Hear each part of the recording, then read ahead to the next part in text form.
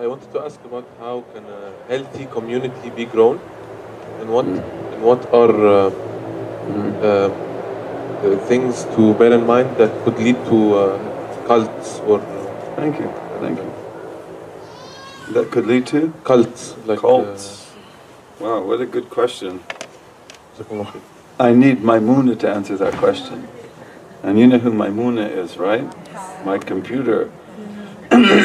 She's got that answer. And she's got the dates and everything. You know, you see how I'm one of these scholars of books? And if I lose my books, I'm in trouble. If I lose my computer, I won't commit suicide, but I will not be happy. Right? So that's a very good question. How do we create community? How do we not create cult? A very good question. First of all, what is it that makes us community? And we are a little community right here.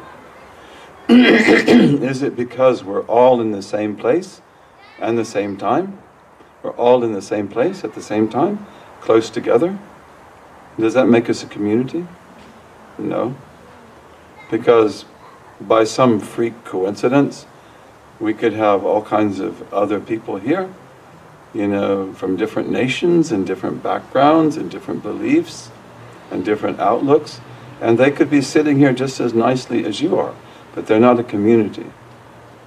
So what makes you a community is that you have things in common that you agree on and that are very essential to the way you view life.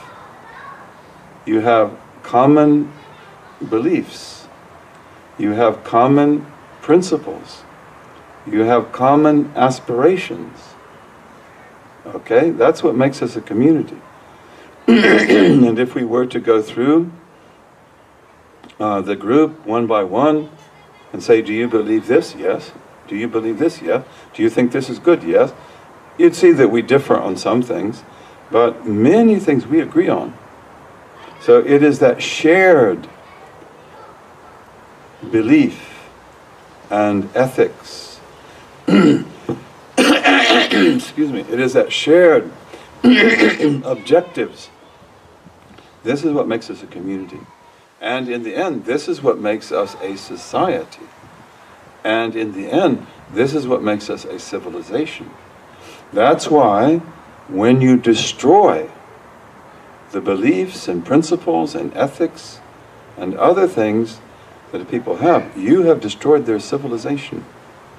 And this is why many scholars of the 19th and 20th century, among the greatest of them being Arnold Toynbee, the great historian, they said that the West is dead. Toynbee said that. Your civilization is dead. Why? Because all of these values, all of these beliefs, all of these ethical principles that you had that enabled you to put this together and to be a society and a civilization, they are gone. And they were being lost very rapidly in the 19th century. In fact, the history of communism and fascism in Europe, in many ways, is an attempt to find something that works as an alternative. And that failed. So, you know, this is why you, as a little community, with shared values and shared goals, you are actually a little seed out of which could grow a great tree. And that tree would be a beautiful society. And it might even be a civilization. And countries like my own, they desperately need that, because they won't be able to survive forever. In fact, they may not be able to survive much longer. Somebody's got to give them back meaning. Someone has got to give them back principle. Someone has got to restore family. You know, without family, you don't have sanity. Without family, you know, you're in danger of insanity. So that's the first thing in community.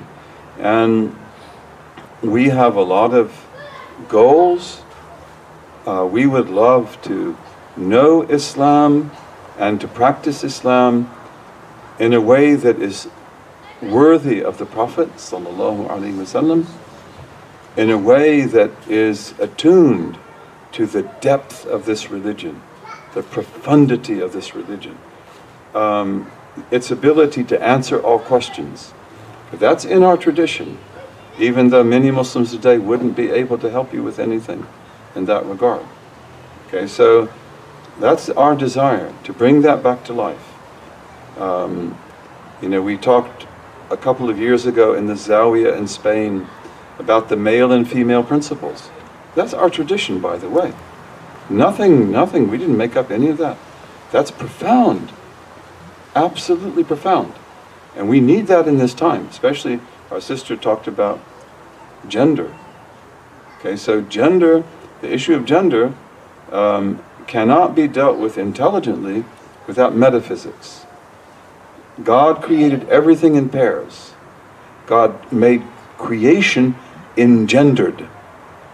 God put gender in creation, in everything. Even the throne of God is male principle. The kursi, the footstool, is female principle. Okay, and the kursi with regard to the earth is male principle. And the earth is female principle. Okay, these are things that, you know, are very valuable insights. And, you know, when you talk about gender, you've got to talk about this. You've got to talk about these principles. So, you know, be the change that you would like to see. There should be female scholars. It is fard kifaya that you have women scholars just as you have male scholars. That's basic fiqh. You know, fiqh never said that scholar is masculine. No. You have male scholars and female scholars. We've always had great female scholars, like Karima bint Ahmed and like Fatima bint Muhammad of Halab, and so forth. Okay? You've got to have female scholars. Who will listen to them? In the greater society, many won't. And I could even name countries where they might be in danger of their lives if they were to speak out as scholars, because those are very misogynistic countries. Very. They don't even, in some of those countries, they don't even want women to be taught, much less to be scholars. Okay, that's wrong. That's very wrong. But what can I do about it? You think I could change that? You think you could change that? Not easily. But we can be among ourselves what we would like to see at large. And that's what we try to do. We had the great honor to have Dr. Maryam Shaybani. And we had the great honor to have Dr. Munna al-Hassan. And maybe next year we'll have more. And, you know, was anything they presented inferior to what was presented by the men? Absolutely not. On the contrary. And if you heard Dr. Munna al-Hassan speak, it's like, that is extraordinary.